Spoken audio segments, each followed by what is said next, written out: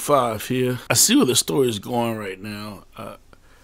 I mean, it's been apparent that there's been some type of consciousness, I guess you can call it that. That's what they called it.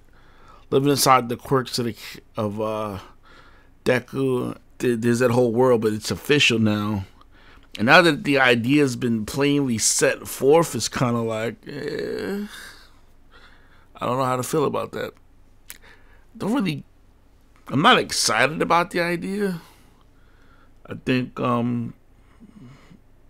allforone should just stay separate from Tomura.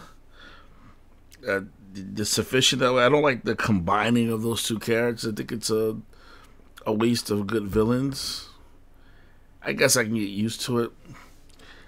So not a lot happened story-wise. We learned more about the two brothers.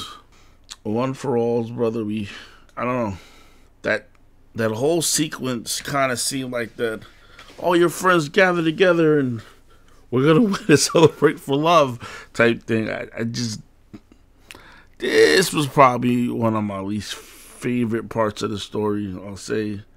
We know that the powers of others are being passed on. I like that concept, but the idea that there's a whole separate world there and they're dead but yet they're alive, it really doesn't make sense. They live on through their quirks. Quirks have their own consciousness. That could transform into some interesting things, but I can kind of see why some people might have got shut off by it. However, all that being said, the anime is still great. There's still plenty of good characters that we can enjoy. All that living inside quirk consciousness stuff aside, it's still a great anime. So I'm going to still continue to watch it and enjoy it. I just not excited about this whole living inside of quirk stuff. Maybe there was a better way to write that. Who am I to judge? I don't write anime. I don't put the time and hard effort that they put into it.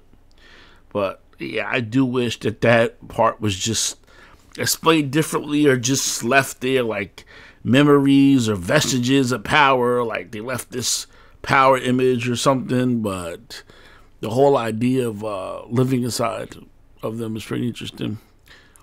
Otherwise, though, I think the character that stole the show today was allforone.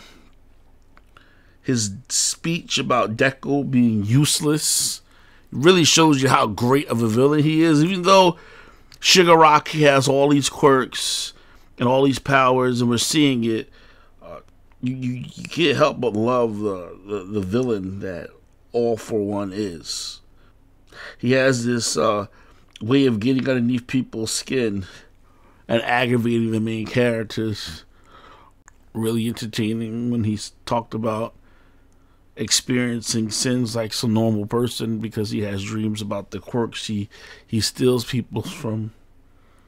And he talked about how he holds grudges, the irony of someone that evil holding grudges against people. But he said it, and then you see his insanity of hate being passed on to Shigaraki because Shigaraki's trying to destroy him too, but he's like, it's not enough.